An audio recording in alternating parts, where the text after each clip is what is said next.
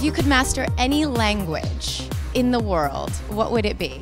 English and Spanish. I think you're pretty much sorted with those. Well, you've two. got one out of two. Yeah, exactly. Yeah. Andy Murray's a friend of yours. You teamed up at the Hopman Cup. How would you describe Andy in 3 words?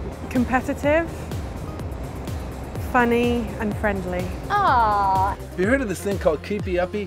I'm gonna play American football while you do this. Okay, so you can take me out. That sounds fun, yeah. Yeah. 1, 2, 3, 4, 5. What is Love Island?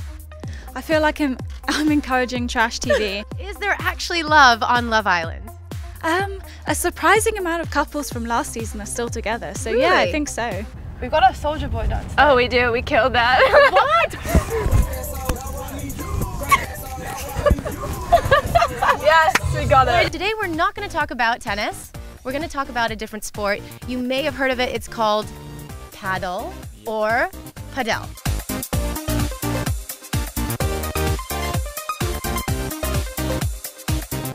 I've got 100 here, but So good.